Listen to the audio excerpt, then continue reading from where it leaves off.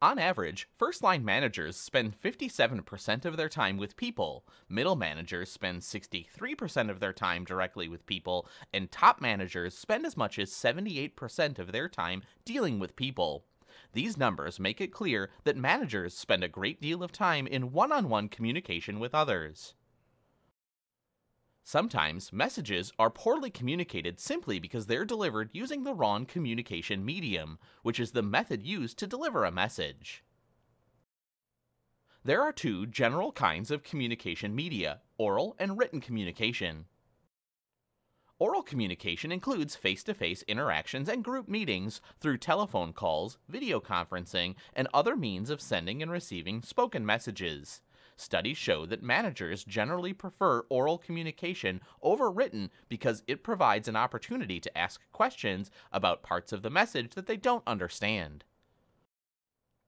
Oral communication is also a rich communication medium because it allows managers to receive and assess the nonverbal communication that accompanies spoken messages, that is, body language, facial expressions, and voice characteristics associated with paralanguage. Furthermore, you don't need a PC and an internet connection to conduct oral communication. Simply schedule an appointment, track someone down in the hall, or catch someone on the phone. Written communication includes letters, emails, and memos. Although most managers still like to use oral communication, email in particular is changing the way how we communicate with workers, customers, and with each other. Email is the dominant form of communication in organizations primarily because of its convenience and speed. The average adult spends more than an hour each day reading and sending emails. In fact, nearly 300 billion emails are sent around the world every year. Part of the reason for email's dominance is that, as written communication, it's well suited for delivering straightforward messages and information. Furthermore, with email accessible at the office, at home, and on the road by laptop computer, cell phone, or web-based email, managers can use email to stay in touch from anywhere at almost any time.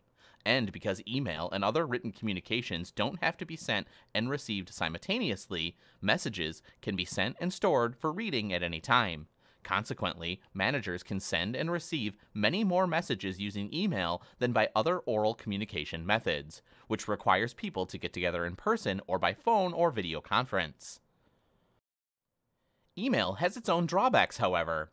One is that it lacks the formality of paper memos and letters. It's easy to fire off a rushed email that's not well written or fully thought through.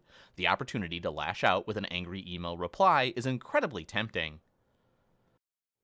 Although written communication is well suited for delivering straightforward messages and information, it's not well suited to complex, ambiguous, or emotionally laden messages, which are better delivered through oral communication.